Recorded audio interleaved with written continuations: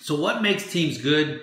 What are the characteristics of good teams? Well, Google's been studying this for the last 2 years. And it turns out that how the team interacts is more important than who's on the team. And so we've been having this, well, get the right people on the bus and put them in the right seats. Yeah, that matters. But what matters more is how the team interacts. Do we interrupt each other? Or do we hog the spotlight? Or do we encourage each other? Or do we criticize each other's ideas? Or do we show up on time? Those kind of things, the team dynamics. Now, you can read the fuller description of this here at this link, but Google came up with 5 aspects of team dynamics. Number 1 is psychological safety. Does it feel safe to be on the team? Can I take risks? Number 2, dependability. Number 3, structure and clarity.